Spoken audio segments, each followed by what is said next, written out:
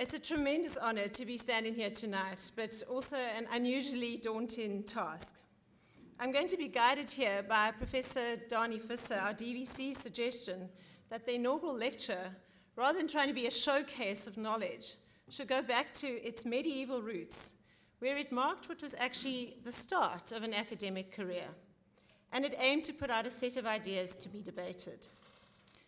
Thank you for joining me tonight. I was presumptuous enough to invite here a wide range of people who matter to me, and you were kind enough to come. If you've come here for answers and solutions, I confess I have few of these, but I'm planning to use the opportunity to pose questions. I think a crucial part of our academic work is about learning to ask good questions. And personally, I feel myself still to be on the search for the really important questions in the field of education and higher education in particular. These are matters of too much significance for all of us for me to spend this time impressing you with fancy terminology or dropping big academic names. So in this presentation, I'm going to also be guided by the advice of my former PhD supervisor, Professor Dick Gunston from Monash University, who said that if you can't explain to your grandmother what your research is about, then you don't really know what you're doing. I've placed further pressure on myself tonight by inviting my special guest of honor, Ms. Letitia Sneeman. She is a leading educator whose work made me think that education was the most important thing in society and that I wanted to be part of that endeavor. She is the retired principal from Rhenish Girls High School in Stellenbosch. In the very constrained space of apartheid schooling in the mid-1980s, Letitia took every opportunity at hand to develop open-minded and critically thinking young girls. In the early 1990s, she steered the school towards becoming one of the first in that sector to embrace a non-racial identity, and on this basis played a central role in the continued building of a remarkably special school. Welcome to Letitia, and thank you for coming. So 17 years ago, I made a decision that would change my life completely. I taught, as you heard, from Francis High School, Physical Science and Maths for 2 years. I'd recently returned from my MEd at the University of Leeds. I think I was looking for a challenge, and it arrived in my postbox.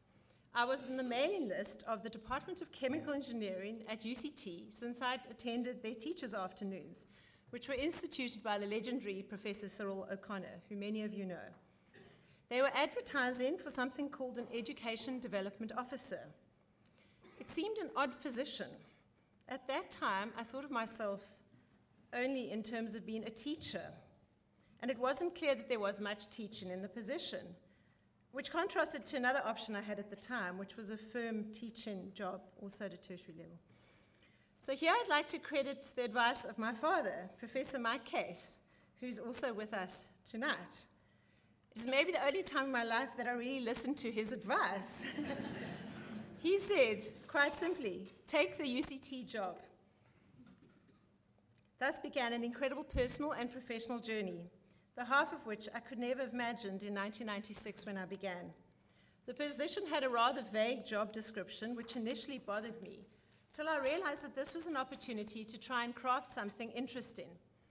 Academic development at the time largely involved teaching on bridging or extended degree programs. And here I need to note that UCT then and now have been leaders in this field. UCT Chemical Engineering had done something unusual and created an academic development position within their mainstream program. This work spearheaded by my dear colleague, Professor Duncan Fraser. I have spent these nearly 17 years working out how we might do that, academic development in the mainstream. And in some respects, I think we're only starting. Every generation has its struggle. This is the slogan of the Equal Education Campaign, an impressive organization whose work I have followed with great interest since its inception. They advocate for quality and equal education for all South Africans, and they've managed a range of highly effective campaigns, from on-the-ground work getting windows fixed and addressing late coming in township schools, to the policy level where they've launched impressive legal action to push for minimum norms and standards legislation on schools' facilities. Here they are at a protest outside Parliament in the early days of the campaign. James and Julia were with me there. I'm most honored that Equal Education have given me permission to appropriate this slogan for my own ends today, extending its application into the context of higher education.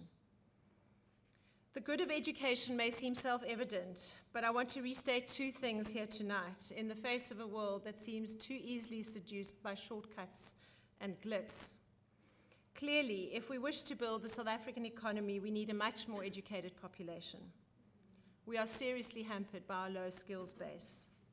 We have had 350 years of a view that we could succeed by properly educating only a small minority of our population, followed by 18 years in which we have yet to see concrete action that significantly changes the status quo. But to sell the goal of education, the main goal, as economic prosperity, is to sell it very short. True education goes to the heart of what it is to be human. And here I can't say it better than my housekeeper and our nanny, Mrs. Nonsha Kloswa, also here tonight, who, when walking with me into the beautiful buildings of the COSAT school in Khayelitsha to see her daughter MC at the UCT Schools Initiative launch, Nonsha turned to me and said, "You educated people, you really have your heaven on earth." This was the feeling we both had when we walked into the meticulous grounds of this renowned establishment, where even the buildings reflect that sacred quality. As much as we might all share a value of education itself, education research sometimes feels like the SPCA of the university. To use a delightful phrase from my former PhD student and colleague, Professor Brandon Collier-Reid, I think he was describing the mechanical engineering department as the SPCA. Education research is, on the face of it, such an odd thing to do. Everyone at the university has something to research. Most people enter the academy because they want to do research. On this point, I want to highlight the recent thesis of another PhD, Dr. Bruce Clute, who explored this area. Everyone has something to teach, and the university, in the way that academic careers are structured, generally assumes that you don't need any special training or skills to do that. Then you have this crazy bunch of people, many who are sitting here tonight, for whom teaching itself is the reason they chose the job at the university. Being good academics, they have to do research, and thus they research their passion, education. I said that this inaugural would be about posing questions, so I want to start with a particularly cheeky question that my husband Roger posed to me. Those of you who know him know that Roger is always good at keeping it real. Thinking particularly of the latter part of the 20th century, where education research really took off, he asked, if there had been no education research anywhere in the world, would schooling today be better or worse off than it currently is? Now, there are some very strong scholars in our very own School of Education who've produced persuasive evidence on the pitfalls of so-called progressive education movements that have changed school curricula in much of the Western world. With our own context catching up maybe a bit later, but also making sure it didn't miss out on some of the more ill-conceived of those interventions. Of course, we should not make the mistake here of conflating knowledge and action. Even when we try hard, there is a huge gulf between the two. But in this context, a lot of schooling reform was predicated precisely on educational scholarship of the time. Now, I want to be cheeky too and say that there's a lot of activity that goes under the umbrella of education research that at best is unnecessary and at worst is dangerous. One of my master's lecturers at Leeds delighted in showing us a published article which had established with elaborate statistics that pupils who attended schools with swimming pools were more likely to be better swimmers. In South Africa today, a staggering 10% of the PhDs we produce annually are in the field of education. I'm not sure what this means, but given that we do so much education research, I think it is maybe a good time to be questioning the value of what we do. I want to, at the outset of this talk then, establish two positions which I think we can use to explain the limited value of much current education research and which can point us in productive new directions. Firstly, thinking about knowledge. Research is aimed towards generating knowledge. What is knowledge? Aristotle offers us a typology of 3 types: episteme, techne, and phronesis. Episteme is the form of knowledge that has driven the extraordinary developments in our modern society. It is science. It is predictive and universal and context independent. Techne, from where we get our term technology, refers to the creation of artifacts. It is pragmatic and context dependent. A further pragmatic and context dependent form of knowledge is phronesis, for which ethics is a poor and limited modern translation. To give a sense of the fuller space in which phronesis operates, let me give you the kind of questions that would drive a search for knowledge that is oriented towards phronesis.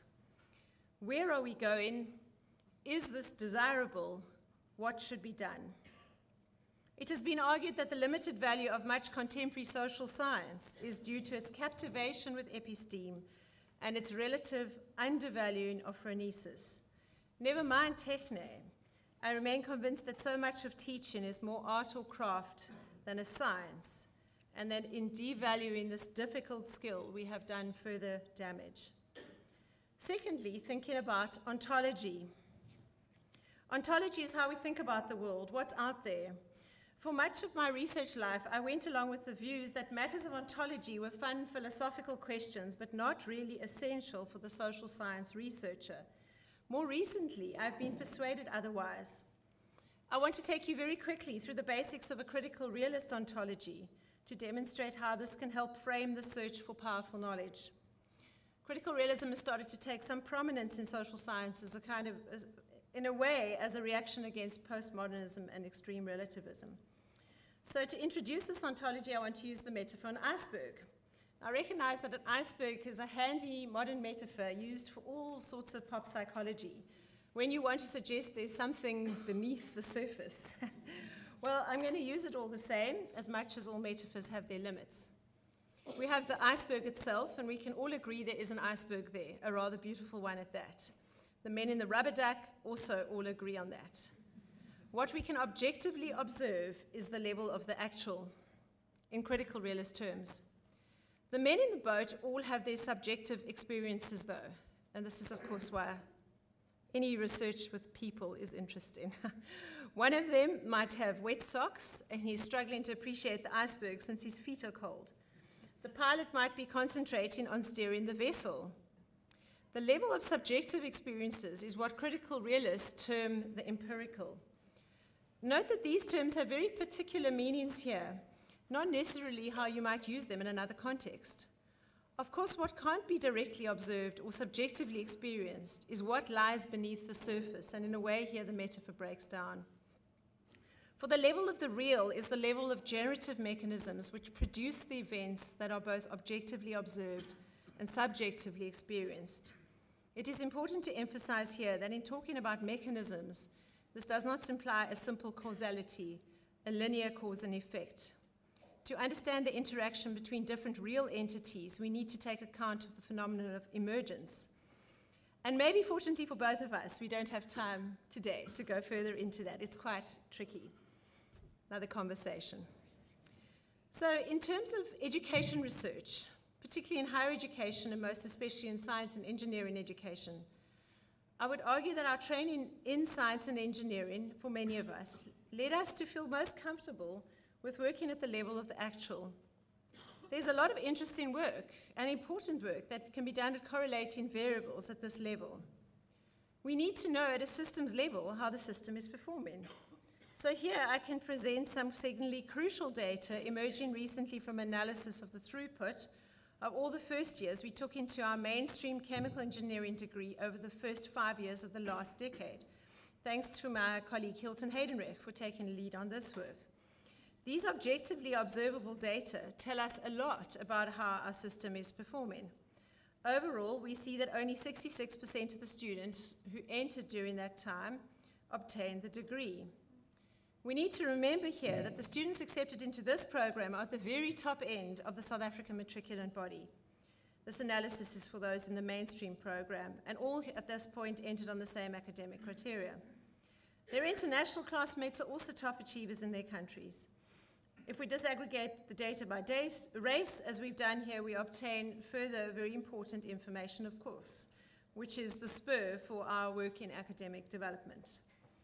However, if we want to go in any way into the why questions, we need to do something else.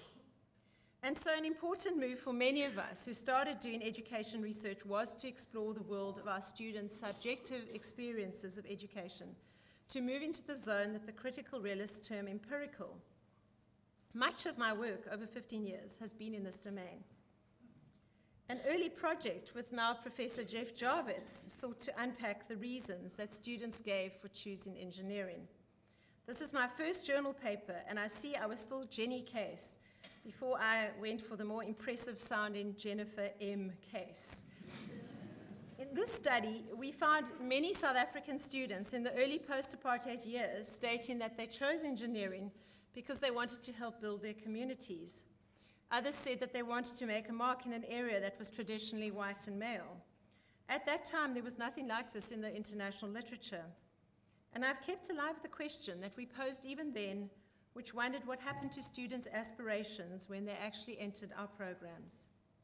My PhD work saw me live through second-year chemical engineering 3 years in a row, following students closely to see to what extent they were able to take on board the deep approach to learning that was so clearly needed for success in this program. Around about this time, I met someone who'd also done a close-up qualitative PhD on students' approaches to learning in an engineering program, Professor Delia Marshall from the University of the Western Cape. Thus began what has been one of the most delightful and productive collaborations so far in my academic life, as well as a treasured friendship. Our joint publications in journals and book chapters listed here are testimony to this collaboration. It has been very important for us in this work to establish that the way we define our courses is not the way they are necessarily perceived by students. We have problematized the assumed direct link between our teaching and their learning. But if one sticks at this level, one lands up with findings that are useful to promote empathy with students and maybe to inform more thoughtful teaching, but are limited in taking us beyond that. If we want to start to generate insights that can help us truly understand the situation we're in and to identify what we need to do to get to a different place, we need to go to the level of the real. Thus, in this talk, I want to put forward some of my current work in which I'm attempting to build a critical realist analysis on student learning using the work of the British sociologist Margaret Archer. This is a part of a UCT Chem-Eng grad photo. I'm using it to introduce two students whose narratives will frame this talk. This is not their class, but I'm using the image to help you picture the context. The first student is Victor, which is also not his real name. Looking back on the program, some years on, Victor said, "You can give me anything at any time. I can handle it. I don't flinch. I've been through hell before." The second student, I will call Susan. Looking back, she said, "There is a badge of honor in getting through it. I would not have made it without my friends." I spent a year with these students in their third-year course on advanced reactor design with an intensive and somewhat crazy commitment to participant observation, where I attended all lectures, worked alongside students in the problem-solving tutorial afternoons, did the design project, and even wrote the tests and the exam, while pregnant with my first child, James. During this course, we conducted 2 individual interviews with each of 36 students who volunteered to participate out of a class of 45. It is a huge pleasure for me to note that the psychologist who conducted the first interview with each student for me is today employed full-time as our faculty psychologist, Ms. Nazima Ahmed. I've spent a lot of time over the last decade now of research work combing back and forth over these interviews and other data collected in that course, working towards trying to understand student learning in this context. My analysis of the full set is presented in the book that I'm currently finalizing for publication. Now, at this point, you may feel cheated. You came to a talk billed to give a view on student learning in contemporary South Africa. And right now, it has become clear to you that I'm drawing only on data from UCT Chemical Engineering.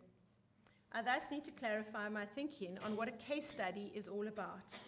Of course, it is not generalizable in a statistical sense. It is up to you, the audience, to decide on the potential transferability of these findings to your context. Crucially, what the realist analysis should offer is more than just a descriptive view, but rather explanatory theory which can show us the interrelations between key dimensions at play in the context of university student learning. So as I said, for the purposes, oh my word. So what does it mean? It comes up every 15 minutes. Okay, well, that's one thing to make me move along. Right. Thanks. It's also to see if you're actually not sleeping. So I've said I'm going to use the narratives of Victor and Susan to illustrate aspects of my key findings to date. At the time of the third-year course, when I first interviewed them, Susan and Victor were located in what we tend to call the top and the bottom of the class, and in that way they almost bookend the full set of narratives. Susan is a straight-through student and goes on to graduate with first-class honors. Victor is in his 5th year of study and takes a further 2 years to complete the degree. Note, of course, that in interviewing only students who had made it to the 3rd year of the program, the invisible bottom is not present, approximately 1/3 of the intake of students who do not get to this point.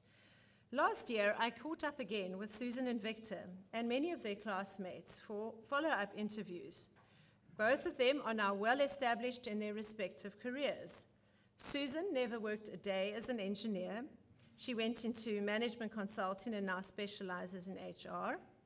Victor is an operations manager in a minerals processing consulting company that specializes in the design and commissioning of new plants. He manages the plant in its startup phase, monitoring capacities and emissions until it is operating at design capacity and can be handed over to the client. You can already see that these two narratives are going to give us food for thought. Let's go to the very beginning. Susan attended a private girls' school. Although her father was an engineer, she did not initially consider engineering as a career choice. What she described as her two big passions were either to be a chemistry lecturer or a history teacher. But then she attended the local university open day and got chatting to an enthusiastic chemical engineer who persuaded her that this career could actually encompass her passions, well, at least the maths and science, with the added advantage of opening doors. When I catch up with them in 3rd year, Susan has the following to say about her choice of study. The thing is, learning chem eng is not fun. It really isn't like. It's tons and tons of maths. All you have to do is work. It takes over your whole life. I have all these things as well, they're a part of my life, and it's just not having time to expand your life in any way, to think outside the chem eng box. Although she generally achieves top marks in her class, she is bothered that she doesn't feel she's able to get anywhere on her own. She always gets stuck and needs to ask for help. She can't see how you could possibly pass these courses if you aren't using the help available in the tutorial sessions. Of this lecturer, she says, I really get a lot out of his lecturing. She appreciates the depth of his knowledge, especially how he's able to explain from first principles how one thing is related to another. She also notes, if you ask stupid questions, he explains them properly. She has a close network of friends and she works regularly out of class with one of them. Victor came from a rural village which had no running water or electricity. His experience of school was characterized throughout by frequent teacher strikes, and his final year of school there had been no teachers for most of the year. The students had to prepare that by themselves for the final school examination. And Victor had been one of only 4 students in his school who had received the level of results qualifying them for admission to the university. His dream had been to study medicine, but when he heard about the marks needed for chemical engineering, which he was achieving, as well as the possibility of sponsorship, he changed plans.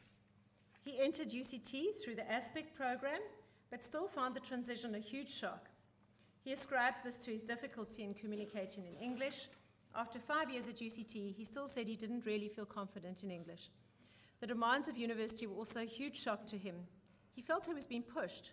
They wanted us to keep working on all the time, through the whole semester. Looking back now, he said, this is like my 5th year here. I've seen people come and go. All my friends have got degrees at the moment, and I'm like still not even being close to being able to get a degree. Victor said he struggled to make good use of the formal class times. In the lectures, he was annoyed by the one student who asked a lot of questions and seemed to monopolize the lecturer's time. He found this distracting. In tutorials, he often left early and went home to his residence room. He preferred to seek out help on his own and had a wide range of people in the department that he felt comfortable consulting, including a number of graduate students. These were temporary connections which always required him to initiate them. He did not have ongoing, sustained academic connections in the class. He was frustrated by his erratic academic performance, and he didn't seem to know what worked for him. In many courses, he would go from good marks in one test to a dismal fail in the next. When a test had gone poorly, he would feel demotivated and struggle to pick himself up and work again. But with regard to this course, the Advanced Reactor Design course, Victor said he really valued the lecturer. He had consulted this lecturer twice in his office during the semester and said he was very helpful, gave good explanations, and made you feel you could make it. Here are the questions I want to pose today in the context of these two illustrative narratives against the backdrop of the full data set, pulling in theory appropriate to the task and working towards tentative answers. If you have been listening to the talk, you will realize that these are phonetic questions in their style. How can we characterize student learning in this context? Do we consider this desirable, or would we like to see different student learning outcomes? If we wish to change the outcomes, how would we get there? Now, these are not in fact new questions and have been the central focus of what we can call student learning research for some time now. I have mentioned that my own PhD work worked within the area of approaches to learning, and I've acknowledged that this research program has been important for shifting lecturers' attention towards the way in which students perceive their context. On the other hand, this has kept the field relatively confined to a particular perspective that derived largely from cognitive psychology and which limited the possibilities for a broader critical engagement with higher education and its social context. My colleague Paul Ashwin from Lancaster University argues in his recent book that in failing to account for both structure and agency, the explanatory potential of this research program has been limited. Structure and agency, bread and butter for the sociologist, but a relatively new consideration in student learning research. To illustrate the issues at hand, I have here two images of the University of Cape Town. The one on the left foregrounds the students, while the one on the right has an all-imposing institution. In a simplistic way, these could represent accounts of student learning which are either overly agentic or overly structural. Privileged in considerations of agency, we focus only on students and their choice of, for example, an approach to learning. Privilege in structure are accounts which continue to search for the holy grail of the perfect teaching method. At the moment, I think it is problem-based learning. In my current work, I'm drawing on Margaret Archer's theory as a way of conceptualizing student learning that adequately accounts for both structure and agency, mechanisms at the level of the real, by the way. So Archer disaggregates the domain of structure, the world out there, into the twin realms of structure and culture. Structure has to do with material goods, who has got the goodies and who hasn't, is also the domain of social positions and roles and institutions like universities. Culture is the world of ideas and beliefs in Archer's terms. Please note this is different to how other academics might use the term culture. So Archer's culture can be conceptualized as the contents of all the libraries in the world, all possible ways of thinking about ourselves and the world we live in, both in the past and in the present. The university in my pictures here holds both structural and cultural properties. For a full analysis, we need to disentangle these interlocking powers. In the arena of student learning research, we are centrally focused on the development of student agency. We aim for students to leave higher education with different knowledge and capacity for action than that with which they enter. Student learning research began with interviews with students about their learning, and as much as close-ended inventories later became all the rage, many of us have retained an interest in using interviews as a primary means for generating in-depth contextualized data. Of course, there's always the risk of taking interview data at face value, as if this gives a kind of direct route into the student's mind. An interview always results from a social context, a certain kind of contrived conversation, and that also always has to be taken into account in analysis. The traditional way of analyzing interview data involves generating a set of categories that characterize the full data set. An alternative methodology, termed narrative analysis, involves taking each narrative on its own terms, with the primary analytical work being to understand the interrelations between different elements of the particular narrative. And it is in this mode that I've used in the analysis that I now present. The focus for the study is on students' experience of learning in chemical engineering at UCT, as I have mentioned, and thus, when presenting the narratives with which I started the talk, I defined the beginning as the choice to study engineering. Here we obtain just a glimpse of the idiosyncratic space in which this choice is made.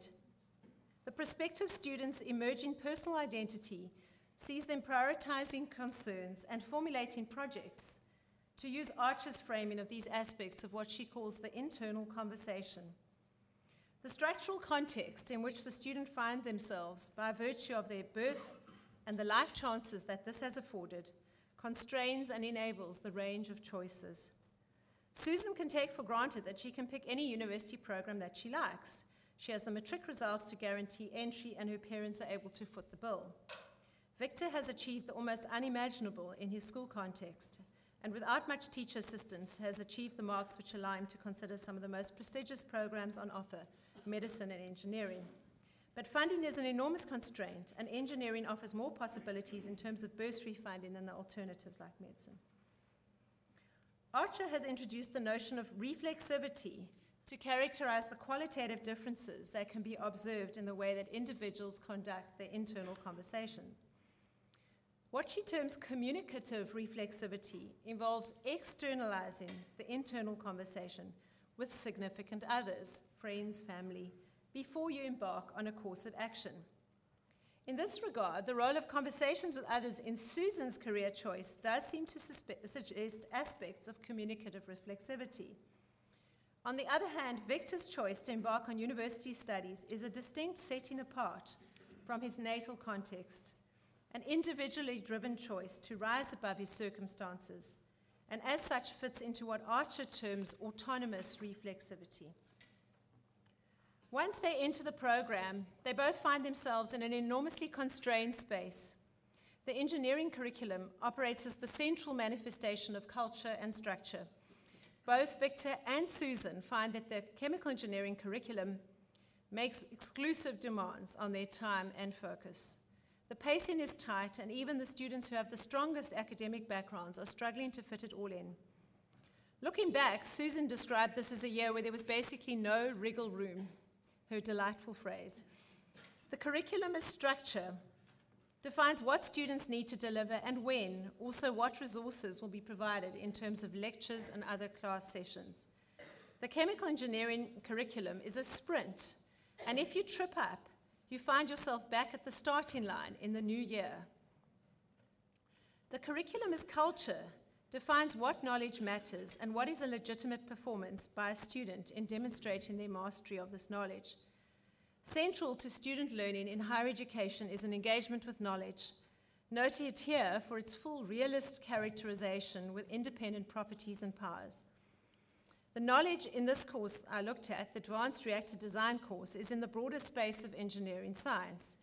It builds on an understanding of fundamentals in earlier chemical engineering science courses, as well as chemistry. Its language is mathematical.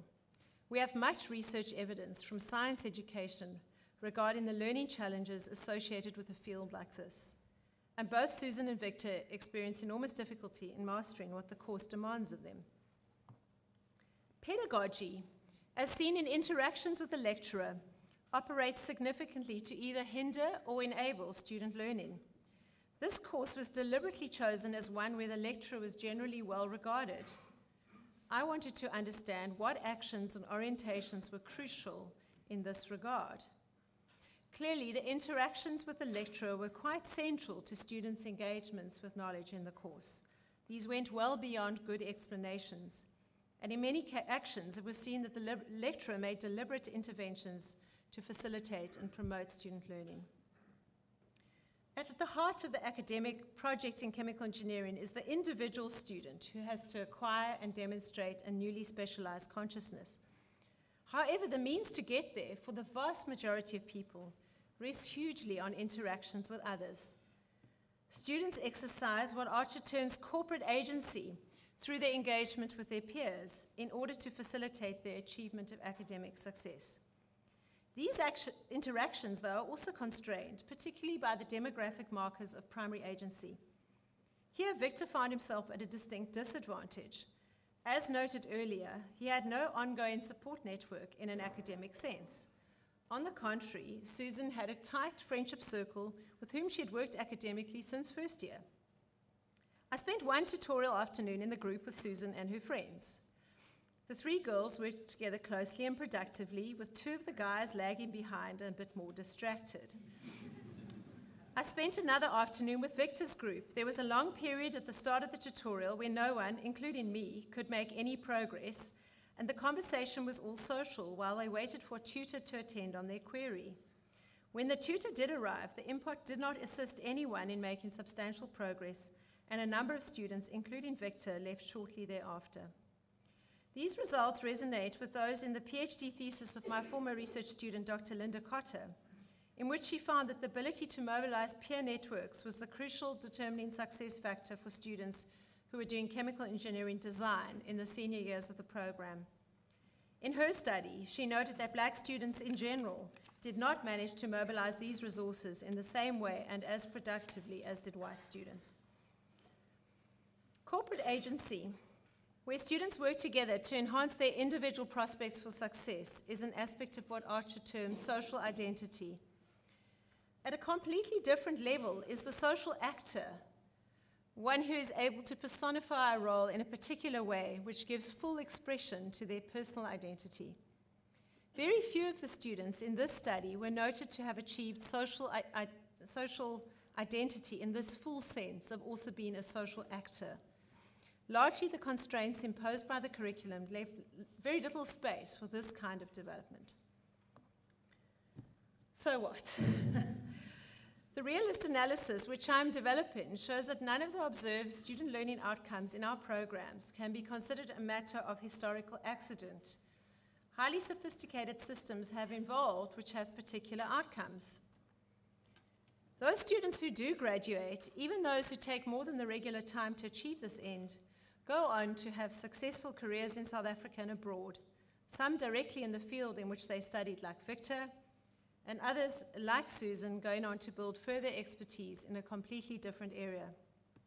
These graduates seem to overcome whatever might have been the limitations of a university experience which didn't allow for much more than intense academic focus, and for many, significant experience of failure.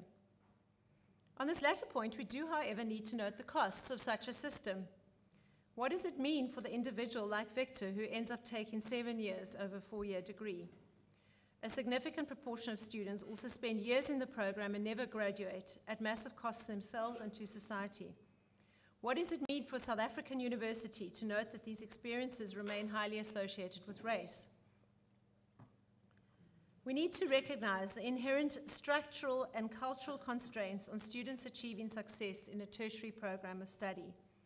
Knowledge with its own causal powers and property, as I have noted earlier, is central to the academic endeavor. Student success has to be a measure of students' ability to produce what we can call legitimate text in a given academic space. What is legitimate is determined not only by academics who run the program, but by the disciplinary community. A simplistic assessment of the situation at hand would suggest something like the following. The regulation program is failing the majority of its students, thus either it should be made easier or more time should be allocated to allow students to master the necessary work. There are a number of problems with this position, not least of which that it takes the current outcomes of the program for granted. Fundamentally, it plays into credentialism, which sees the value of the degree in instrumental terms focused on a piece of paper. Working from a normative position, which argues for the significance of higher education for building a more socially and environmentally just society, and the special role of professionals in building that society, we need to take a number of steps backwards. Considering the development of student agency, we note that space for student growth and action in this program, for example, is extremely limited. The curriculum specifies a close-ended engagement with knowledge, and students need to stick closely to a specified series of course tasks and demands if they are to succeed. Crucially, when graduates are out in the workplace, the significance of the degree is asserted in terms that it gave them the confidence to face anything. They can come across as highly self-actualized professionals, but they are not able to point to the value of the advanced knowledge in the program or their engagement with it. They are mainly able to state that they survived. There is no doubt that this group are individually playing highly effective roles in society, and I have to say it was a great delight starting the process of follow-up interviews with these students. But the role of the undergrad program in these students' development seems largely limited to learning to work hard and survive. Thus, I want to suggest that we should try to envisage a university program with a significantly enlarged space for the development of student agency. If the program is to do more than simply sift out those students who have the resources to cope with rapid work demands, then it needs to take on the role of allowing students, through a deep engagement with knowledge, to develop into the kind of professionals that are needed in the 21st century. The poor success rates in this program and in others elsewhere need to be seen as symptoms of a deeper problem, not as the problem in themselves. And this is the value of a realist analysis. Here I need to alert against some dangerous potential misconceptions. Centering knowledge as the focus for higher education does not imply a narrow intellectual quest. The view developed here on the development of student agency sees the engagement with knowledge as quite central to student being and becoming. These are not polar opposites. Indeed, to privilege knowing over being or being over knowing is to make an ontological move that is not really supported by Archer's model of human agency, which in fact centers on knowledge and reflexivity, which work closely in partnership around the developing personal identity and social identity of the student. Now, building an undergraduate program which will allow for these sorts of outcomes will require relatively significant structural and cultural change. It would involve moving away from a model of survival of the fittest towards an assumption that most students who are selected for the program are expected to succeed, and that they will do so through an intense engagement with themselves, others, and with disciplinary knowledge. The structural constraints of knowledge, which I think I've mentioned about every fourth paragraph, but this is serious, means that these will continue to be demanding programs, but they will be demanding in quite a different way. Rather than jumping through highly specified hoops and hurdles well suited to the thoroughbreds, it will require a changing of oneself and a building of radically new perspectives on the world. The cost of any significant improvement in student success in the program will mean that the reputation of its graduates, which derives at least in part from their having survived this program, in a context where many do not, would need to find another base. Thus, a change in the overall success for students in a program would involve a significant cultural change for all. Can the program change to achieve better outcomes for more students and still retain its strong reputation? Has to be a central question for us. Culturally, the very success of its current graduates has to be an enormous constraint on implementing any change in the system. The situational logic is robust, and neither the interests of the academy or industry would like to see any real challenge to the guarantee that the graduate is one of a small group of survivors of an exceptionally rigorous program. That white students tend to succeed differentially in this program is at the end of the day just an inconvenient truth for many. In looking forward, the analysis presented here points to the need for an enlargement of the possibilities for the exercising and development of student agency in higher education. What is being put forward here is really a revisioning of the goals of the program as a true higher education, and thus a link to a broader argument in which the crucial importance of higher education for the building of broad social well-being and environmental sustainability, and not just economic development, can be asserted. In closing, I want to get practical. You may or may not have been impressed by my engagement with sociological theory. But what am I really saying? What practically should we be doing within the very real constraints experienced by a publicly funded South African university in the 21st century? There are a number of things that we have already implemented in our undergraduate chemical engineering program that I think have really started a move in the right direction, and I will briefly mention some of these. We have to make teaching a central part of our work as academics, and we need to recognize that teaching is an art, a craft. One is always building the skill. In my own teaching in first and second year, I have enjoyed the ongoing challenge of developing a pedagogy that can make student learning possible. Here is a photo from the early days, which shows quite how much the process has aged me. Lectures are a bit out of fashion these days of often misguided student-centeredness. But lectures can be more effective than anything else in opening up a subject for students. They lay out a conceptual map. Crucially, students need to link back to what they already know. And so an obvious starting point is to ask questions to help them make their links. Then students need to try out their emerging understanding. And here I put on a bit of pressure, getting students to visually work on short problems while I walk around and see what they are doing. This is obvious stuff, but not sufficiently widespread in lecturing in the university.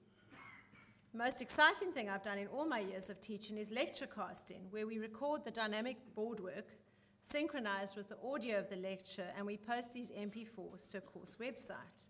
And no, the lecture attendance doesn't go down.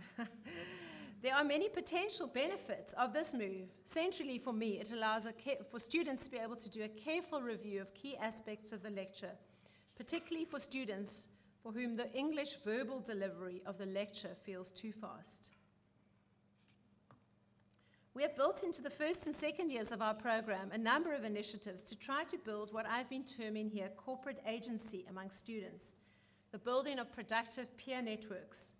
We take our first years on a weekend camp.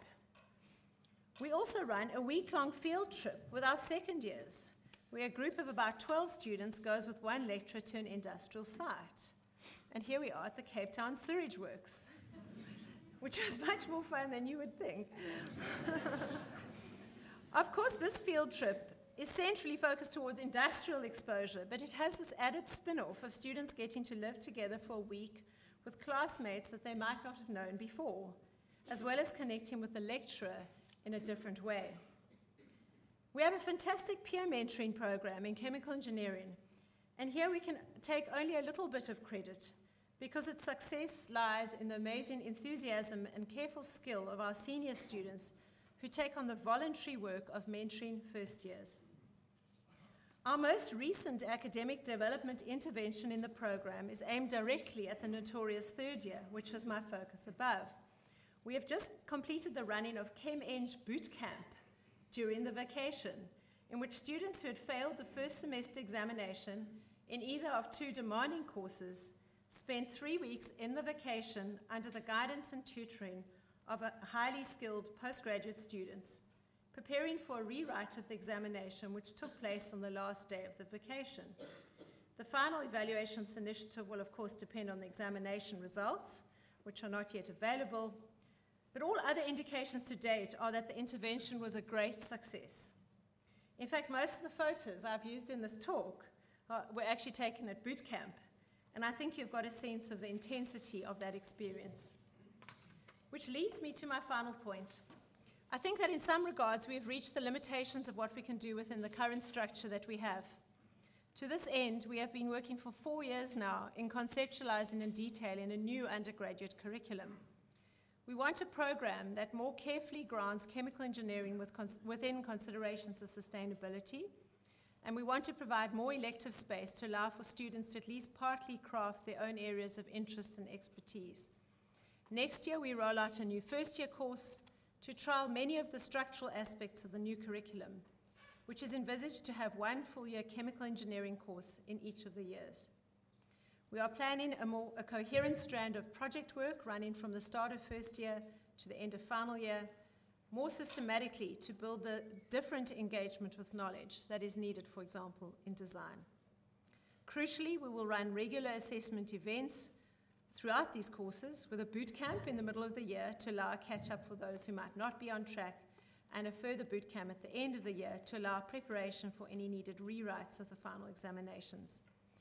In this way, very ambitiously, we want to allow for students to use more of the calendar year to work towards success in the program. And we want to significantly increase the number of students who can complete in regulation time. Watch this space.